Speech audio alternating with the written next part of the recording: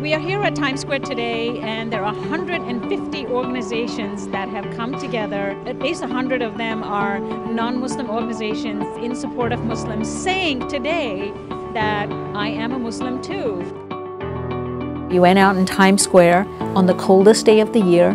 We cobbled together 190 organizations, interfaith, Muslim, everybody together. The press was there. The press loved it because they saw all these faith communities coming together in the middle of Times Square. Something must be happening.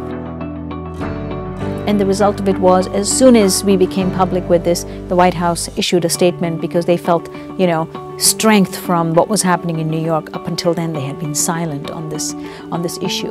I think it's really important for Muslims to speak out, because if we don't proactively speak out, then our story is defined by others.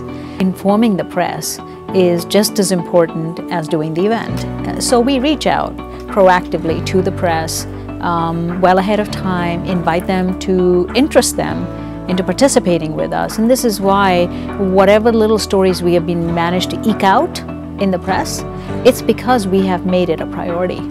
On 9/11, Al-Qaeda didn't just hijack the planes.